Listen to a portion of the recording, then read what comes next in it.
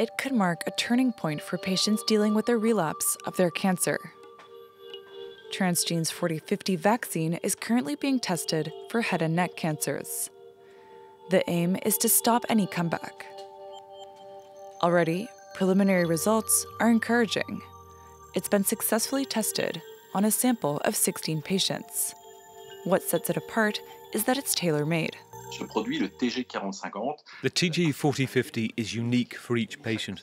We actually manufacture a vaccine that responds to the characteristics of each patient's tumour. It even adapts to each patient's immune system. s'adapte même au système immunitaire de chaque patient. Before the vaccine is administered, the tumor's genetic characteristics are analyzed. Using artificial intelligence, cancer specialists determine the 30 mutations or neoantigens that are most likely to induce an effective immune response, prompting what are known as T cells to step up their attack on cancer cells. The result is a customized vaccine. Currently, it's only being tested for recurrent head and neck cancers, but it could prove to be a significant advance. It is highly conceivable that this technology could be applied to many cancers, because these vaccines are tailor-made for an individual by searching for mutations that are specific to each cancer.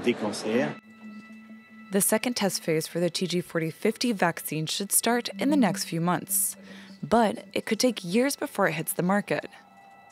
Cancer is a leading cause of death worldwide, accounting for millions of deaths each year.